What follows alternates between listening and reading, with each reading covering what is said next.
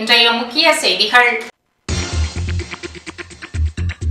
வெளிநாடு வாழ் இந்தியர்கள் ஒருங்கிணைந்து செயல்பட வேண்டும் என குடியரசுத் தலைவர் வேண்டுகோள்.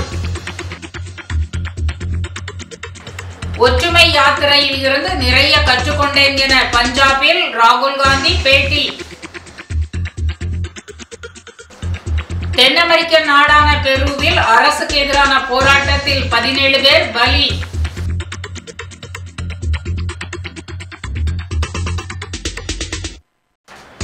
அலட்சியத்தின் உச்சம். பெங்களூருவில் 54 பயணிகளை ஏற்றி செல்லாமல் பறந்த விமானம்.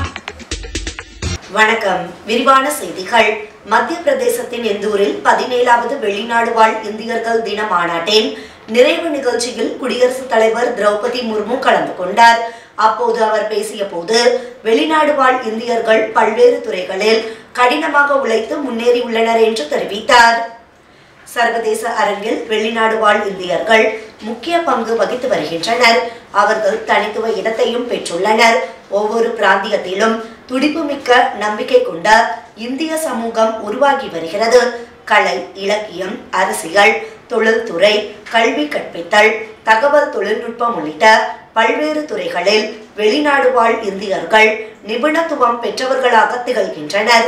பல்வேறு சவால்களை திறம்பட எதிர்கொண்டு அவர்கள் வெற்றி பெற்றுள்ளனர்.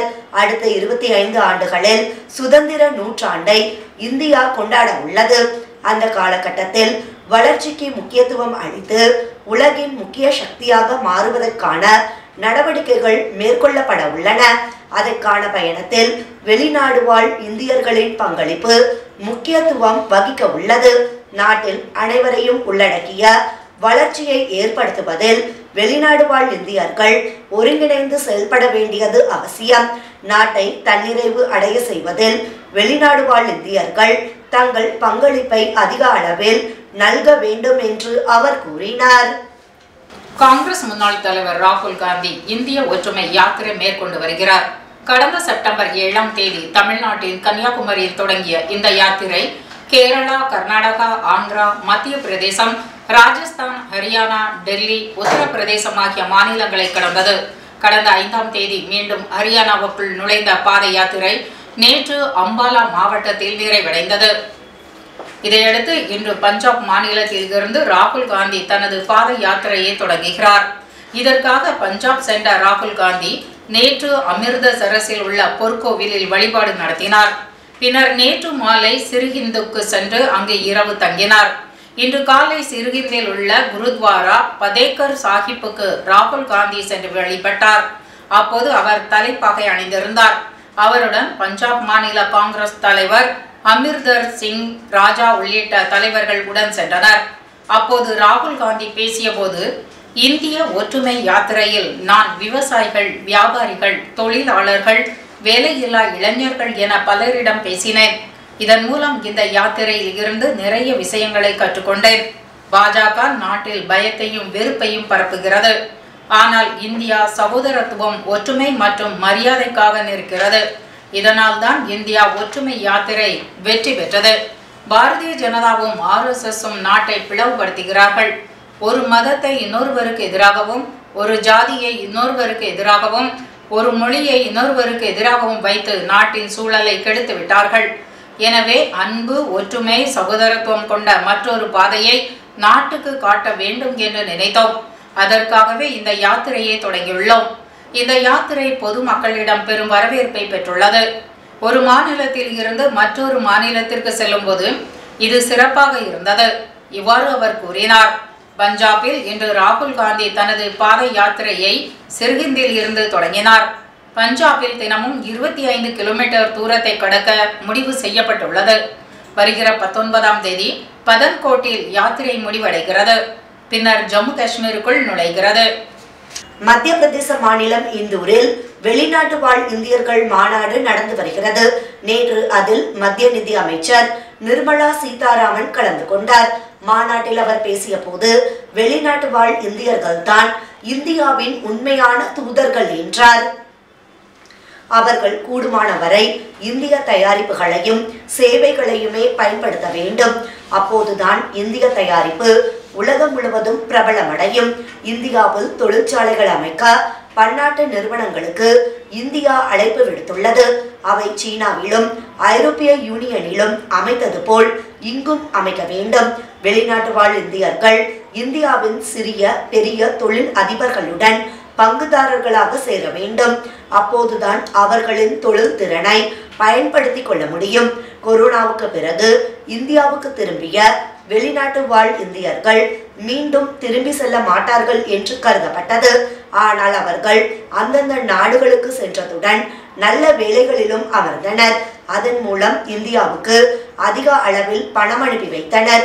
கடந்த ஆண்டு அவர்கள் $100 பில்லியன் அனுப்பி வைத்தனர். இது 2021ஆம் ஆண்டு அனுப்பியதை விட 12% அதிகம். தகவல் தொழில்நுட்பம், மின்னணு தொழில்நுட்பம் போன்றவற்றில் இந்தியர்கள் ஆதிக்கம் செலுத்துவதால் இந்தியா உலகின் அறிவுசார் மையமாக ஆகி வருகிறது என்று அவர் பேசினார். அமெரிக்காவின் கலிபோர்னியா மாநிலத்தில் வரலாறு காணாத அளவு கனமழை பெய்தது. அங்கு பல நகரங்கள் வெள்ளத்தில் மிதக்கின்றன. பல இடங்களில் சாலைகள் சேதமடைந்து துண்டாகின. கனமழையால் வெள்ளப்பெருக்கு ஏற்பட்டதால் முக்கிய நெடுஞ்சாலைகள் மூடப்பட்டன. வெள்ளத்தில் சிக்கி வாகனங்கள் அடித்து செல்லப்பட்டன. அனைத்து சாலைகளிலும் மழை வெள்ளம் பெருக்கெடுத்து ஓடுவதால் மக்கள் கடுமையாக பாதிக்கப்பட்டுள்ளனர். வெள்ள பகுதிகளில் இருந்த ஆயிரக்கணக்கான மக்கள் வெளியேற்றப்பட்டுள்ளனர். மழை வெள்ளத்தில் 17 பேர் உயிரிழந்துள்ளனர். இதற்கிடையே கலிபோர்னியா மாநிலத்திற்கு மேலும் மழை ஆபத்து இருப்பதாக தெரிவிக்கப்பட்டுள்ளது.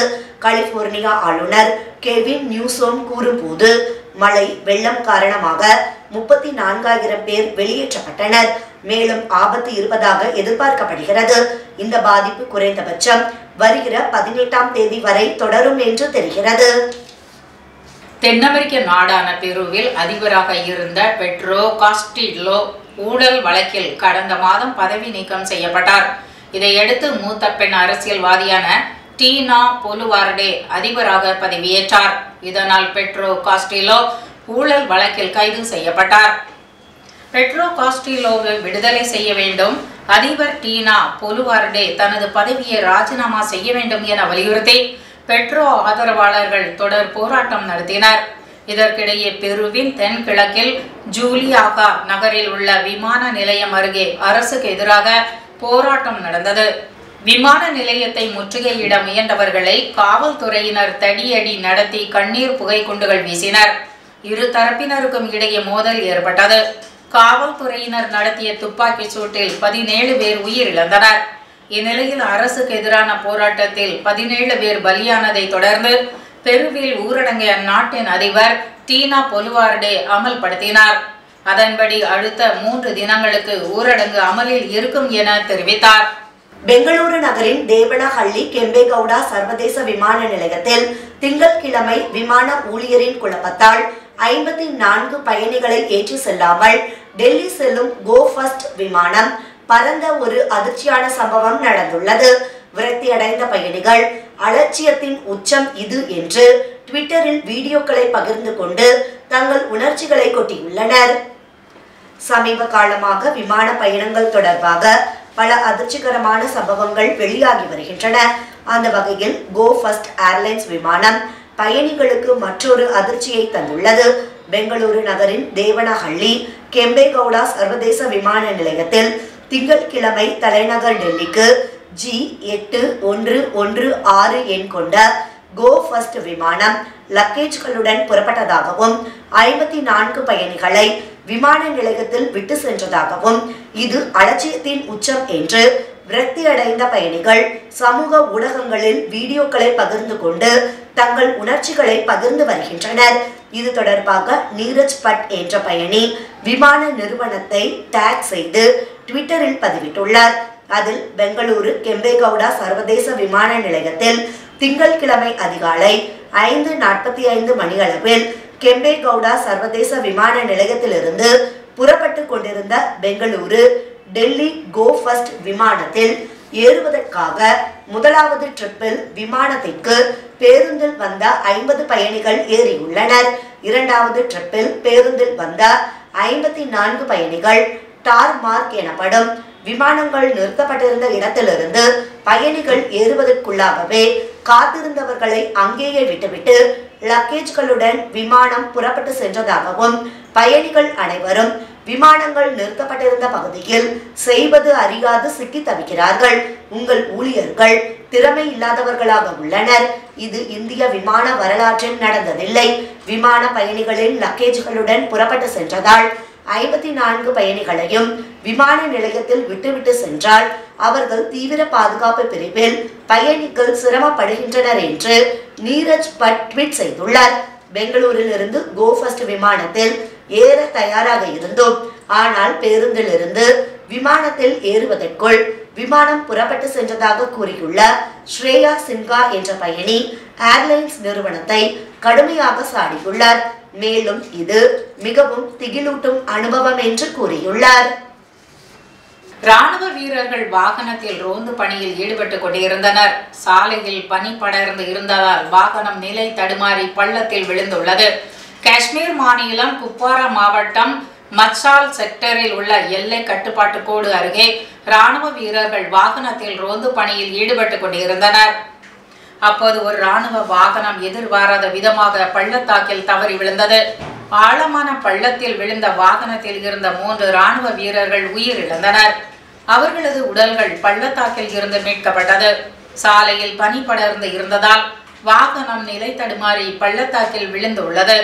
உயிரிழந்த 3 பேரும் இந்திய ராணுவத்தினர் சினார் காப்ஸ் பிரிவை சேர்ந்தவர்கள்.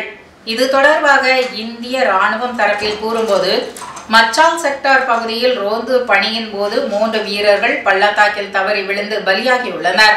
பனிமூட்டம் காரணமாக அவர்கள் தவறி பள்ளத்தாக்கில் விழுந்தனர் என்று தெரிவிக்கப்பட்டுள்ளது.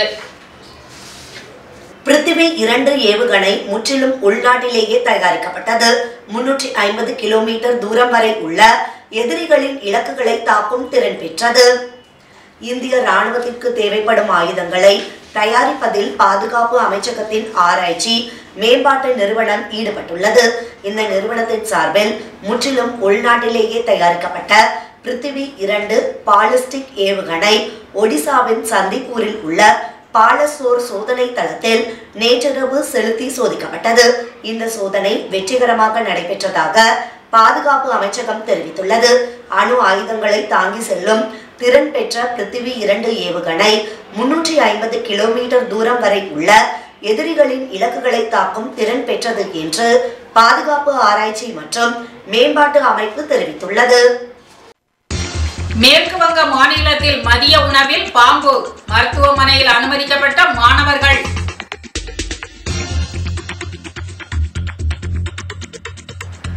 உத்தரப்பிரதேச மாநிலத்தில் ஆழ்துளை கிணற்றுக்குள் தவறி விழுந்த குழந்தை பத்திரமாக மீட்பு. பால்கர் மாவட்டத்தில் காதலி திருமணத்திற்கு மறுப்பு தெரிவித்ததால் காதலியின் அக்காள் மகனை கடத்திய காதலர் கைது. தகானு பேருந்து நிலையத்தில் 5 மாதங்களாக கழிப்பறை மூடப்பட்டுள்ளதால் பயணிகள் அவதி. ராம் சரண் ஜூனியர் NTR நடிப்பில் இயக்குனர் ராஜமௌலி இயக்கத்தில் வெளியான திரைப்படம் RRR. இந்த படம் உலகம் முழுவதும் கடந்த ஆண்டு மார்ச் 25ஆம் தேதி வெளியானது. தெலுங்கு, தமிழ், மலையாளம், கன்னடம், ஹிந்தி மொழிகளில் வெளியான இந்த திரைப்படம் நல்ல விமர்சனங்களை பெற்றது. மேலும் இந்த படத்தில் பாலிவுட் நடிகர் அஜய் தேவ்கன், ஆலியா பட், பிரகாஷ் ராஜ், சமுத்திரக்கனி உள்ளிட்டோர் முக்கிய கதாபாத்திரங்களில் நடித்திருந்தனர். பீம் கதாபாத்திரத்தில் ஜூனியர் NTRம், ராமராஜு கதாபாத்திரத்தில் ராம் சரணும் நடித்திருந்தனர். இந்த படம் திரையரங்குகளில் வெற்றிகரமாக ஓடி வசூலை குவித்தது. இந்நிலையில் RRR திரைப்படம் கோல்டன் குளோப் விருது நாமினேஷன் பட்டியலில் 2 பிரிவுகளில் இடம் பிடித்தது. திரைத்துறையினர் உயரிய விருதாக கருதும் ஆஸ்கர் விருதுக்கு அடுத்தபடியாக கோல்டன் குளோப் விருது விளங்கி வருகிறது. இந்நிலையில் RR திரைப்படத்தின் நாட்டு பாடல் கோல்டன் குளோப் விருதை வென்றுள்ளது. ஒரிஜினல் பாடல் பிரிவில் MM கீரவாணி இசையமைத்த நாட்டு பாடலுக்கு விருது கிடைத்துள்ளது. மேலும் ஆஸ்கார் விருது நாமினேஷனிலும் நாட்டு பாடல் இடம் பிடித்துள்ளது குறிப்பிடத்தக்கது. லாஸ் ஏஞ்சல்ஸ் நகரில் நேற்று நடைபெற்ற விழாவில் இயக்குனர் ராஜமௌலி மற்றும் படக்குழுவினர் கலந்து கொண்டு விருதினை பெற்றனர். இந்நிலையில் RRR படக்குழுவுக்கு பிரதமர் மோடி பாராட்டு தெரிவித்துள்ளார். இது குறித்து பிரதமர் மோடி வெளியிட்டுள்ள ட்விட்டர் பதிவில், மிகவும் சிறப்பான சாதனை, பாராட்டுக்கள். படத்தின் நாயகர்கள் ராம் சரண், ஜூனியர் NTR, இயக்குனர் ராஜமௌலி மற்றும் இசையமைப்பாளர் கீரவாணி ஆகியோரை டேக் செய்து பாராட்டுகளை தெரிவித்துள்ளார். மேலும் இந்த விருது ஒவ்வொரு இந்தியனையும் பெருமைப்படுத்தியுள்ளது என தெரிவித்துள்ளார். உத்தரப்பிரதேசத்தில் 3 இருசக்கர வாகனத்தில் 14 பேர் பயணிக்கும் வீடியோ சமூக வலைதளத்தில் வைரலாகி வருகிறது. உத்தரப்பிரதேச மாநிலம் பரேலியில் சிலர் இருசக்கர வாகனத்தில் ஸ்டண்ட் செய்யும் வீடியோ காட்சிகள் சமூக வலைதளங்களில் வைரலாகி வருகிறது. அந்த வீடியோவில் 3 இருசக்கர வாகனங்களில் 14 பேர் செல்லும் காட்சிகள் இடம்பெற்றுள்ளன. அதில் ஒரு வாகனத்தில் 6 பேரும் மேலும் 2 வாகனத்தில் தலா 4 பேரும் என ஆபத்தான முறையில் பயணம் மேற்கொண்டு சாகசத்தில் ஈடுபட்டுள்ளனர். இந்த சம்பவம் பரேலியின் தியோரானியா காவல் நிலையத்திற்குட்பட்ட பகுதியில் நடந்துள்ளது. இந்த வீடியோ வைரலாக பரவியதை அடுத்து காவல்துறையினர் அதிரடி நடவடிக்கை எடுத்துள்ளனர்.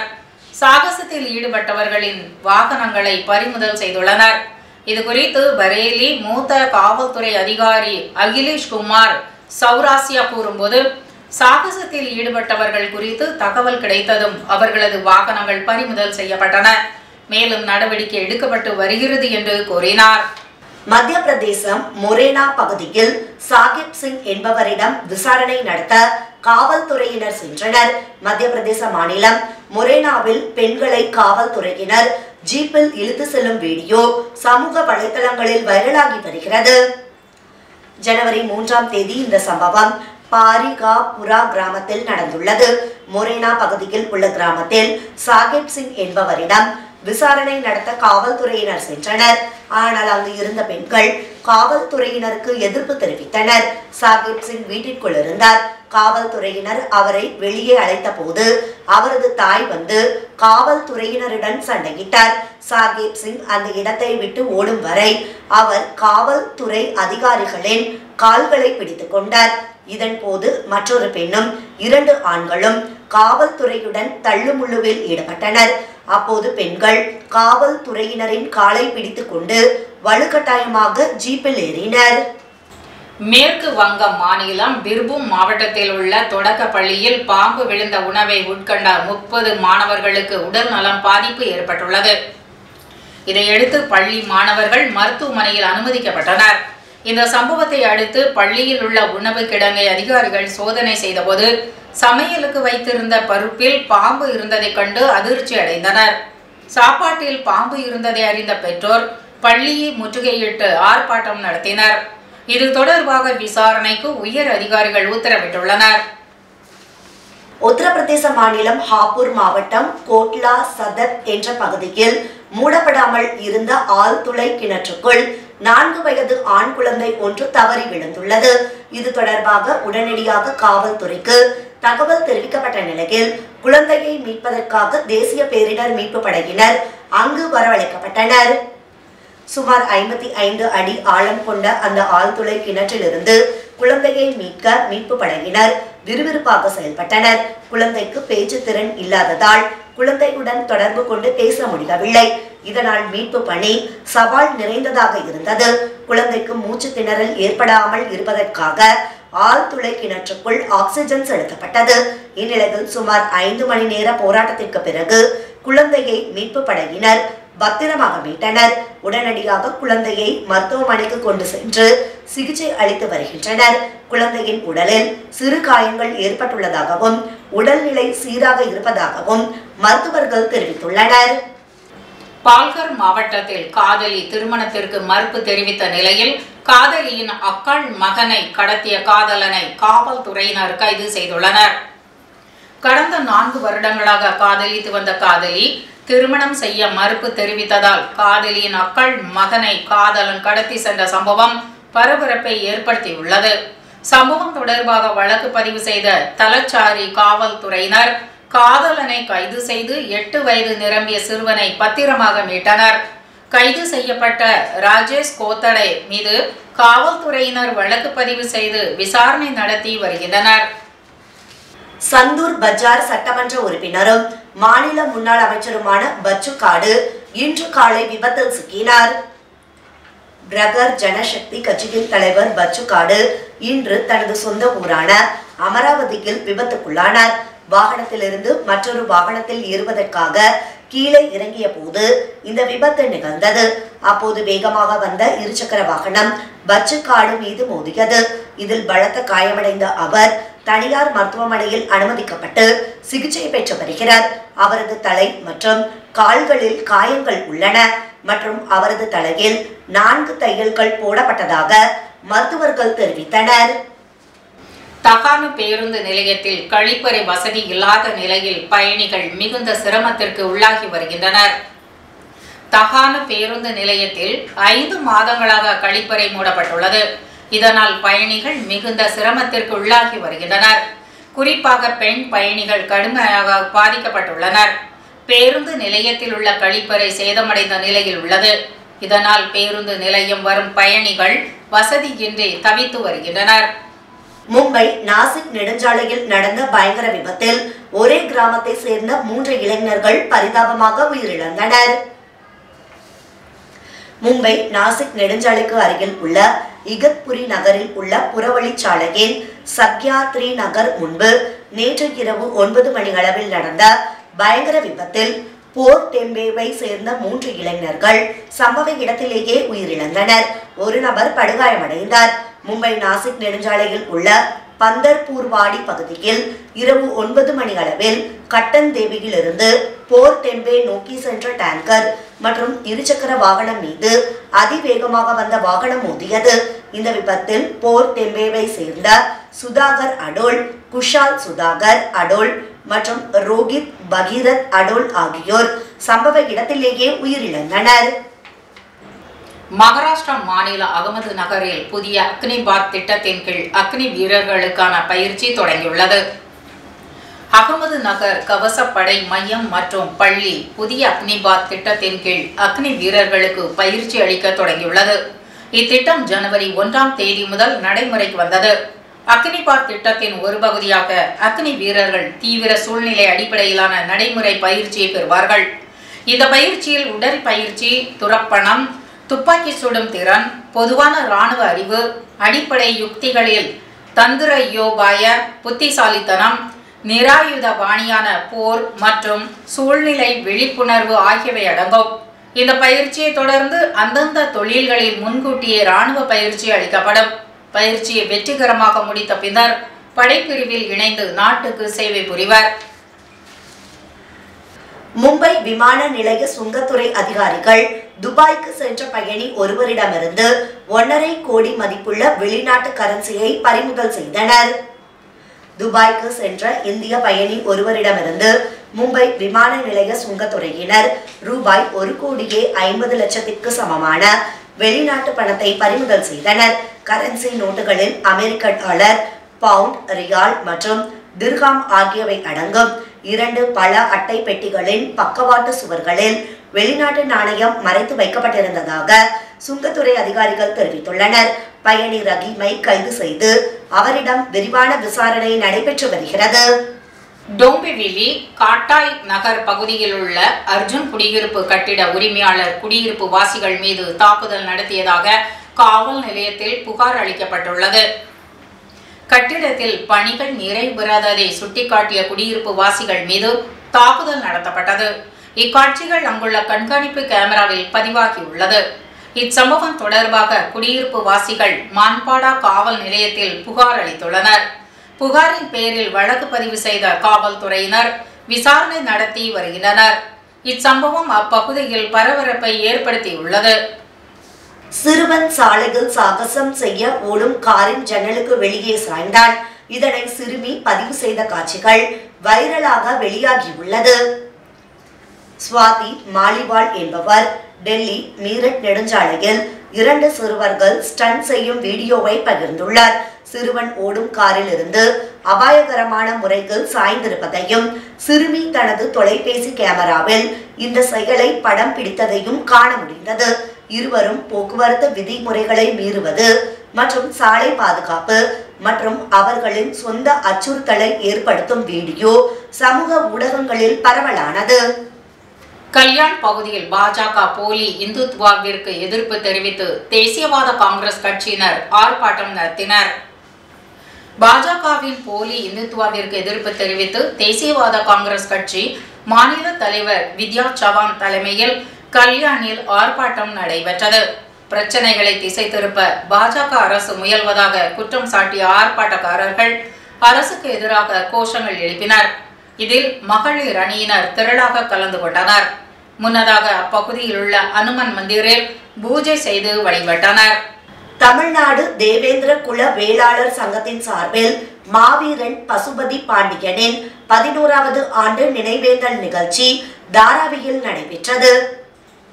தாராவியில் உள்ள தமிழ்நாடு தேவேந்திர குல வேளாளர் சங்க பணிமனையில் பசுபதி பாண்டியனின் 11வது ஆண்டு நினைவேந்தல் நிகழ்ச்சி நடைபெற்றது. தலைவர் மாஸ்டர் பூமிநாதன் தலைமையில் நடைபெற்ற நிகழ்ச்சியில் பசுபதி பாண்டியன் திருவுருவ படத்திற்கு மாலை அணிவித்து மரியாதை செய்யப்பட்டது. இந்நிகழ்ச்சியில் சங்க துணை செயலாளர் அலெக்சாண்டர் முன்னிலை வகித்தார். சங்க நிர்வாகிகள், உறுப்பினர்கள் மற்றும் பொதுமக்கள் திரளாக கலந்து கொண்டு புகழஞ்சலி செலுத்தினர். நிகழ்ச்சிக்கான ஏற்பாடுகளை செல்வின், சஞ்சீவ் குமார், நயினார், முருகன் ஆகியோர் வெகு சிறப்பாக செய்திருந்தனர்.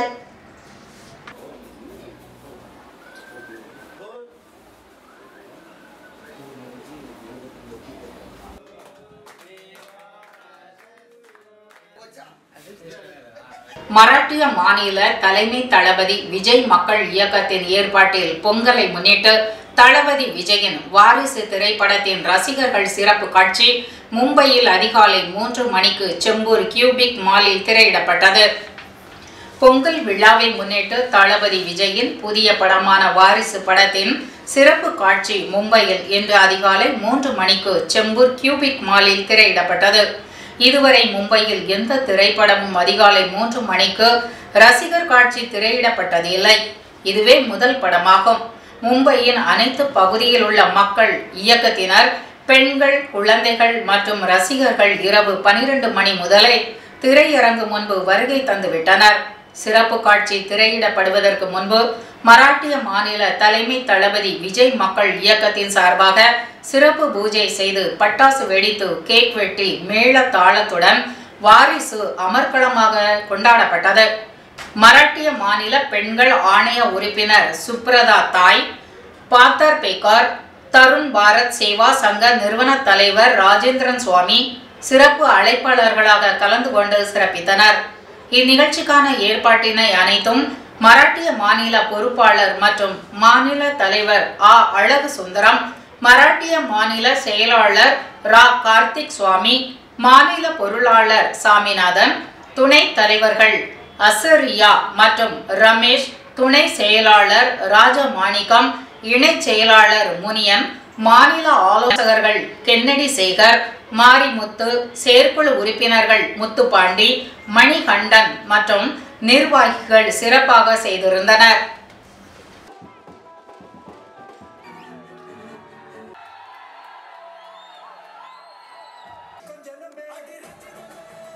மீண்டும் இன்றைய முக்கிய செய்திகள். வெளிநாடு வாழ் இந்தியர்கள் ஒருங்கிணைந்து செயல்பட வேண்டும் என குடியரசுத் தலைவர் வேண்டுகோள். ஒற்றுமை யாத்திரையில் இருந்து நிறைய கற்றுக்கொண்டேன் என பஞ்சாபில் ராகுல் காந்தி பேட்டி. தென் அமெரிக்க நாடான பெருவில் அரசுக்கு எதிரான போராட்டத்தில் 17 பேர் பலி.